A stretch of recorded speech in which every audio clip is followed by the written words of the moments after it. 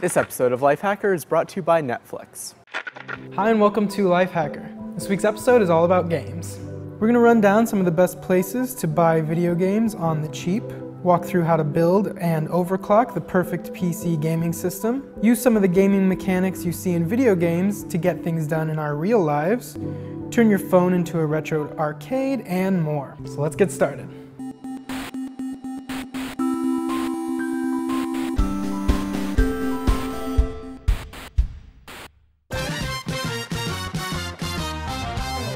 Video games can get pretty expensive, sometimes costing upwards of $50 or $60, but fortunately there's some sites and services where you can get free to cheap games online.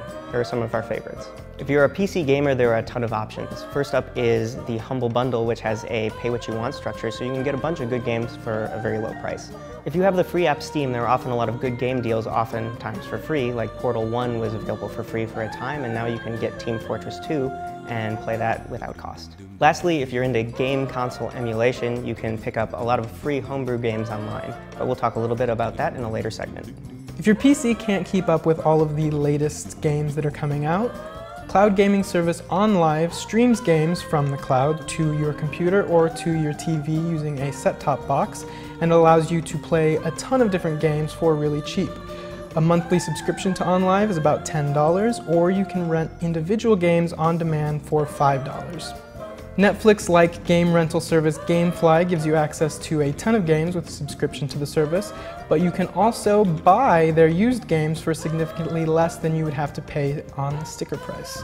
Finally, if you can't kick the habit of buying new games as soon as they come out, Amazon Prime gives you free release day delivery on new games when they come out. You can also subsidize those new game purchases by selling back your old games to Amazon. So there you have it. There are a lot of resources out there to help you get your cheap gaming on, so check out the site for more details.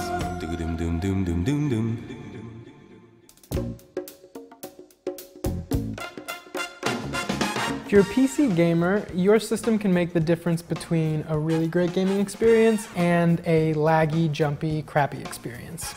Luckily, you actually don't need to go spend thousands of dollars on a nice Alienware system, though. You can build your own and save a lot of money. When you're picking out components for your PC, you want to make sure you're thinking about what brings you the best gaming performance, which means your video card is probably the most important component you're going to buy. So there are a lot of areas you can skimp on this PC, but you probably don't want to skimp on the video card. To find out what video card is best for you, you can check out benchmarks online, like at anontech.com, where you can actually compare how different video cards fare in certain games. So if you're building a PC to play Battlefield 3, you just go to the site, punch in Battlefield 3, and you can see which card gives you the best performance to cost ratio. When it comes to processors, you don't need to go overboard. You don't need to buy an i7 because your games aren't going to use that many cores. An i5 should do you just fine.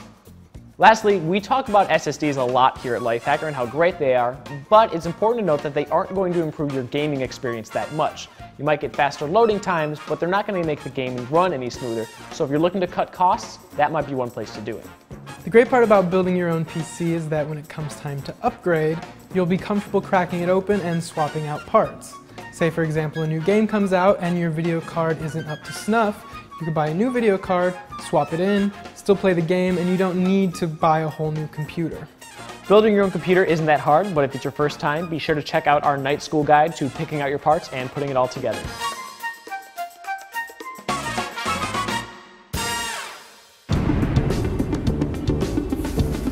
So whether you've built a new PC or you're trying to get as much power out of an old PC as possible, you can overclock both your video card and your processor, that is, push them farther than the manufacturers intended, to get the best gaming experience possible. Here's how to do it. Overclocking your video card is the most effective way to eke out some extra performance, and it's pretty easy to do. Just download a tool like EVGA Precision and slowly ramp up each of its clock speeds. After raising one by 5 or 10 MHz, run a benchmarking program like FurMark. Scan the screen for artifacts, distortions in the graphics, and once you see them, back off to your last successful clock speed, and move on to the next one. Once you've got them all as high as you can go, you're good. Make sure to keep an eye on your card's temperatures too. You definitely want to keep them under 90 degrees Celsius, or even lower if you want to be conservative. If it gets too hot, you can always ramp up the fan speed manually with your overclocking program. Overclocking your processor is similar, but a bit more complicated. You'll need to boot into your BIOS to do it, and the settings will differ depending on what specific processor you have, so Google around for a guide to your model. Use a program like Prime95 to stress test your card between each settings tweak, and make sure it doesn't crash. Again, keep an eye on your temperatures, and make sure they aren't getting anywhere near your processor's threshold. If your processor is getting too hot before you reach your overclocking goal, you can always buy a better heatsink and more fans to better cool it down. The performance differences won't necessarily be night and day, but it can make a lot of games a little bit more playable. Just remember, stay within the limits of your hardware, make sure everything's adequately cooled, and check out the link for more information on how to do it.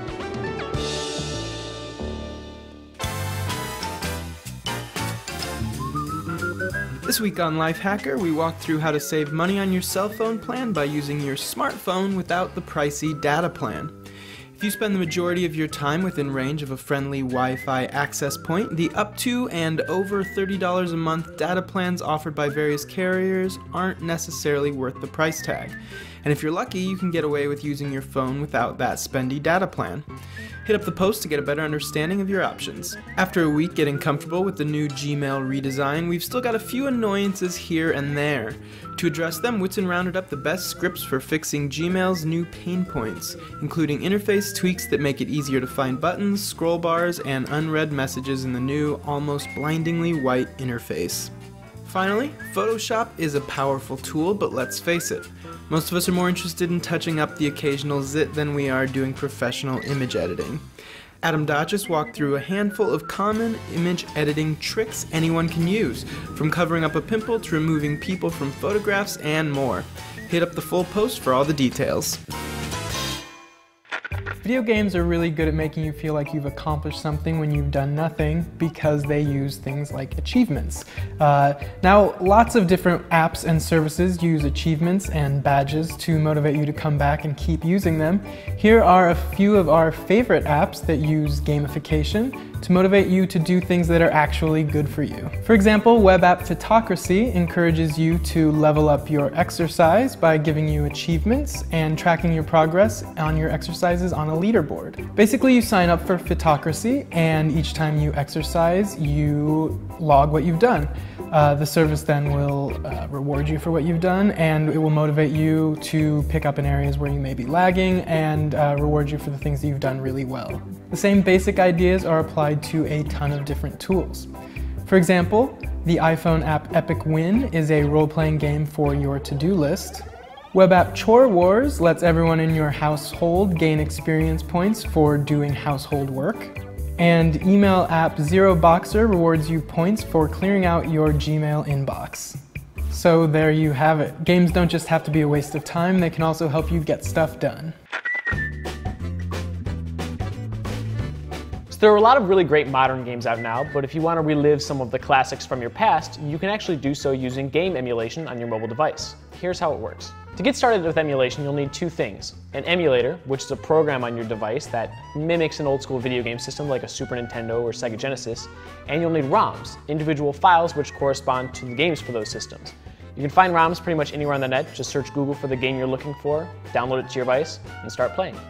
Emulation is really easy on Android because you can just download your emulators and get right to it. On the iPhone, you have to jailbreak, but once you do that, emulation is pretty much just as simple. You just get your emulators on Cydia, the jailbreak app store, and you're ready to go. One thing you can do to make your gaming experience a whole lot better is use an external controller. That means using a Bluetooth Wiimote, a PS3 controller, or even some third-party option like the iControl pad. You can also get a stick-on joystick for your tablet or smartphone that will let you control just like an old-school arcade.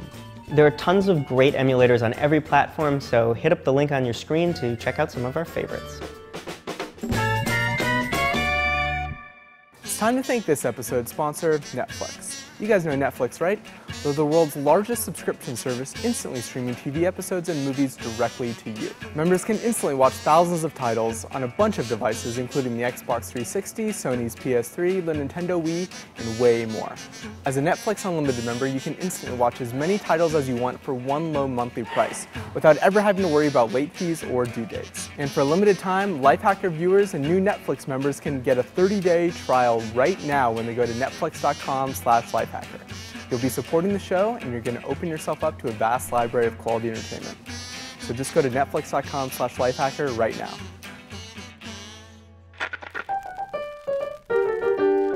As your video card gets older, there are a lot of different ways it can fail, but one of the common ways is that those solder joints become loose and you might notice fuzziness on your screen or just no screen at all.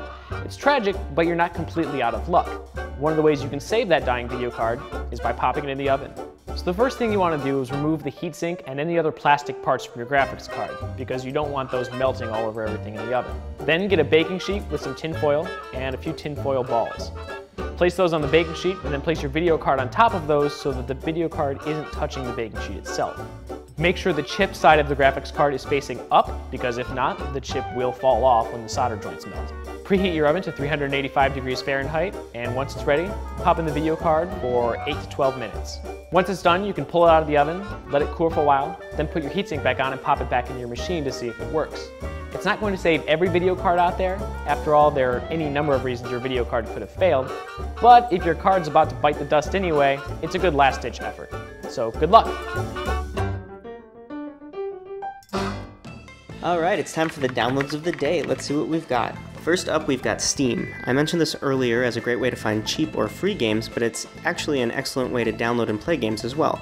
It'll let you re-download any purchased games should you actually delete them, save your games online in certain cases, and even let you connect with other players. We also talked a lot about emulators on your mobile phone, and there are plenty of great ones to choose from on all platforms.